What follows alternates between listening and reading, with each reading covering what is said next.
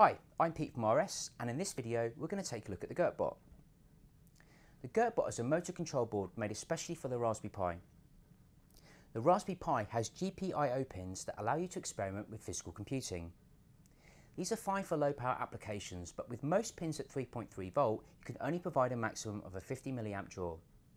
So, for applications that require more power, such as driving motors, some additional hardware is needed. The Gertbot is a great solution for this. It plugs directly into the Pi's GPIO header and is controlled via the Gertbot software. This is easily downloaded and installed onto your Raspberry Pi. This allows users to control and drive a variety of stepper and brush motors.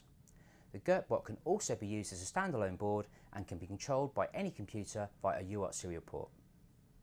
With 4 H bridges on board, the Gertbot can drive up to 4 DC motors up to 30 volt at 2.5 amp or 2 stepper motors. There is the option of cascading up to 4 Gertbots per Pi, giving more outputs as required. Additional GPIO includes 2 DACs, 4 ADCs and 2 open drain outputs. This means, for example, you can connect analog devices like potentiometers, force-sensitive resistors and moving coil meters to your Pi 2. Also on board is a 64 MHz Cortex M3 ARM microcontroller that comes pre-programmed with its own firmware. This takes care of the signal timing and PWM generation, meaning the Pi does not have to be running a specialist real-time kernel or operating system. For peace of mind, there's also a thermal and short circuit protection, as well as pre-configured safeguards such as emergency stop and system halt upon motor failure.